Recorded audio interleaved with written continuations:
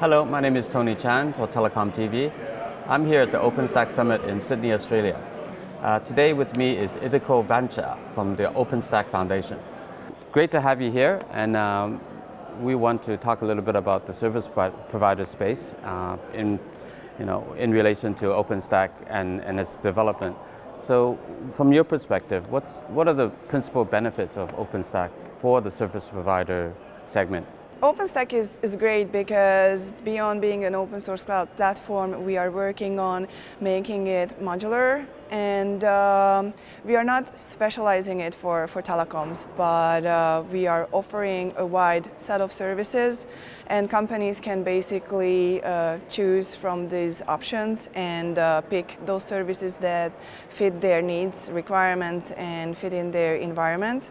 So we are working on to define standard interfaces between these components, also working on both the north and southbound interfaces. So OpenStack not just gives you a smooth northbound API layer on top of your infrastructure, third-party hardware, but it also gives you a possibility to plug in specialized components, like for example in the telecom NFV space, we see many options for SDN controllers.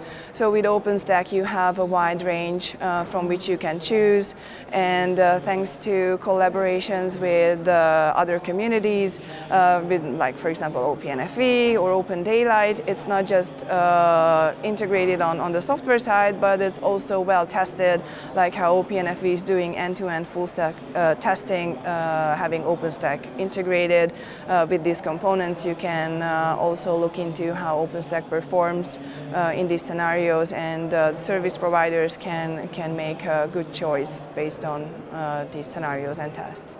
Right. It's pretty clear in the market that OpenStack has gained a lot of momentum within service providers. It seems like all the carriers have some kind of project going on with OpenStack. What are some of the use cases that you've seen from your service provider members? Well, what we are hearing is for the future is 5G.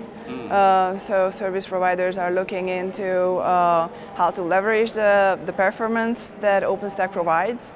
So I just heard in a previous session that companies are keeping the workloads which need performance on OpenStack and moving workloads to the public cloud space, which are less sensitive in that area. And we have a lot of discussions on how to enable 5G and how to fulfill those requirements that 5G has. And we also have recent discussions on edge computing and what that means for, on one hand, all players of the industry, but we are also obviously having a big focus on the telecom parts and needs with a lot of companies involved from that space. So service providers has been rolling out OpenStack in their networks for some time now, and they're offering a lot of services right now, things like network as a service, virtual routers, things like that. What is OpenStack doing to enable that further? OpenStack has a central networking component called Neutron, which is basically a generic SDN controller for those companies who don't need advanced networking. But even for companies who are looking more into specifics, it provides a standard, kind of de facto standard REST API to which you can plug in those SDN controllers that I mentioned earlier to realize more complex set of features. And on top of that, we also have several smaller, more focused projects around the networking space within OpenStack, like providing DNS as a service or load balancer as a service components to enable more specialized workloads.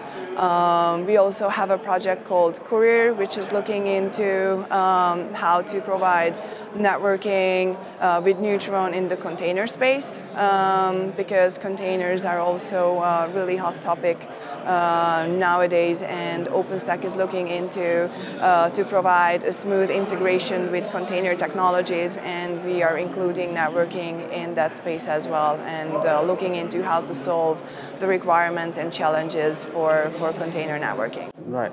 And how does that fit in with the edge computing movement that has been hitting the news lately? OpenStack has a very central focus on edge computing. We had an event recently called OpenDev in September, where we had around 200 representatives from all around the industry and all around the globe, and the focus was edge computing. We were talking about mainly use cases and edge computing in general, and we weren't exclusive to OpenStack, so we would like to keep it open to figure out that which parts of the environment will require what technology, what functionalities, and see that what services from OpenStack can fulfill all those needs, and what we need to do to enhance those services further, to provide good enough latency, for example, to mention one example in that space. We are also keeping that momentum. So here in the Sydney Summit, we have several forum discussions about edge computing, where we are now focusing a bit more on the technology parts and talking more about features, OpenStack projects and services, and looking into next steps on how we can keep this collaboration all around the industry, find out the common factors that are the needs both on telecom and the other sides of the industry, like retail, automotive, and the list is really long. And putting things into motion, working together with our developers in the community to realize those features. Okay. Some of the feedback that I've noticed around this show is that OpenStack needs to evolve further now, especially in the telco space, because of, I guess, the more stringent requirements within service providers. What is your perspective in that? Where do you think OpenStack needs to go? So OpenStack is, on one hand, it is an open source cloud platform. Everyone knows that part. And I would like to put a little bit more emphasis on the community side of OpenStack and the open environment side of OpenStack that we are providing. So we are not just working on the software and the code itself by keeping it modular, having it as an integration engine for the service providers, but also keeping this community an innovative environment.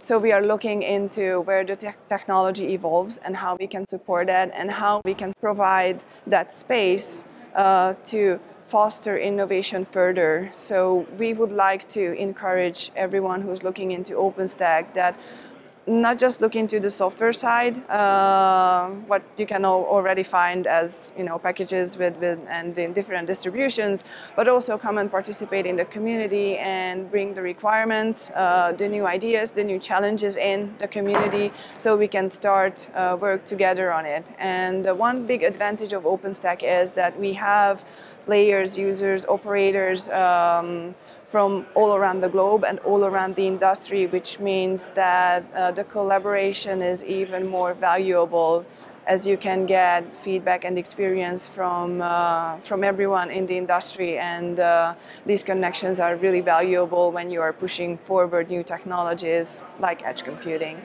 So last question is 5G. Even though the standard hasn't been set yet, but everybody thinks that open source technologies and most likely OpenStack will be a critical part of coming generation of wireless technologies. What do you think of that?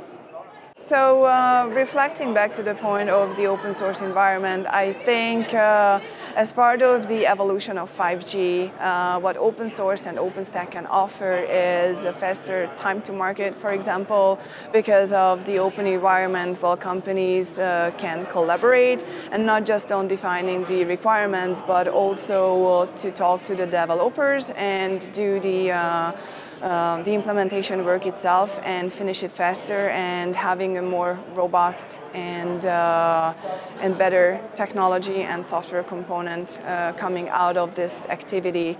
And as for the OpenStack community, we are also working together with standardization bodies, like for example ETSI and FV, to ensure that the solutions that we come out with are in line with the standardization processes. We're also working with ETSI on the edge computing initiatives as well. We have the ETSI Mac group, for example, involved, and we are reaching out to and working together with other standardization bodies as well to create a future-proof software component and platform.